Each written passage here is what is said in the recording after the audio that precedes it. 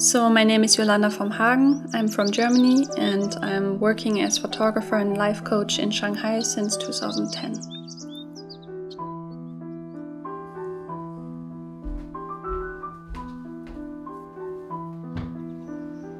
I'm a creative person, obviously, and I do like actually things with history. So that's why I also love to live in this old house. It's actually an old lane house in Shanghai, and I think that it was initialized by the French architecture, so you can see it's French architecture. I like the connectedness to the Chinese culture in this compound, and I'm also the only foreigner living here.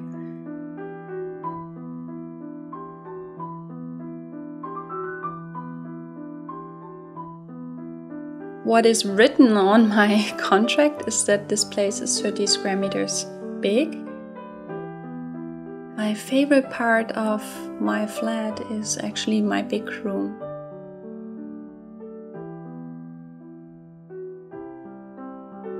So when you come inside, actually, you're going towards the dining area, as I call it, where there's also my nice antique shelf for tea.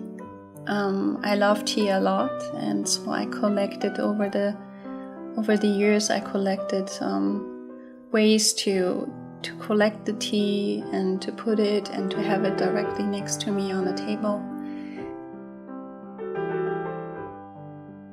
And then when you go towards the window, you have my office room. I have a nice antique table from Dongtai Road before it got demolished.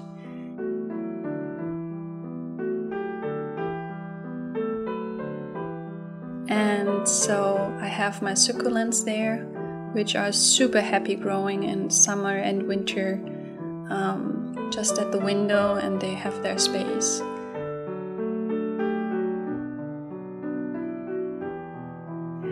And then you have this library.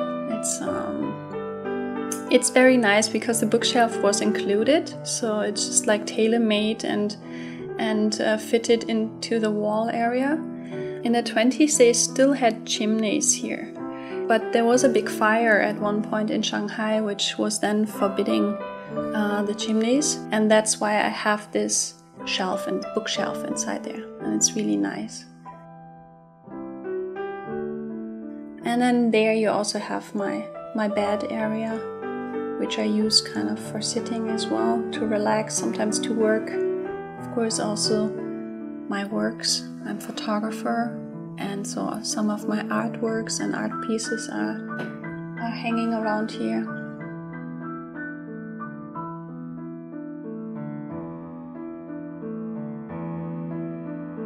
And also I put some of the crystals onto the window, and every time, like when the crystals are dancing, there are rainbows in my whole room, because it has, especially in winter, it has the sun coming in from the morning 8 o'clock until like 12 or 1 o'clock in the afternoon.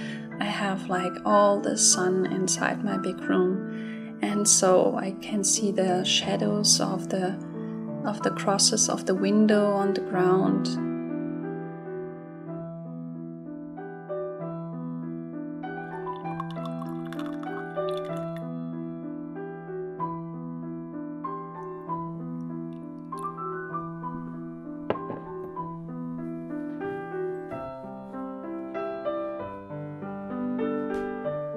This is very, very extraordinary. I'm so thankful, because as an artist you have a lot of pressure, and living alone, it really gave me a home. And this is my home, yeah.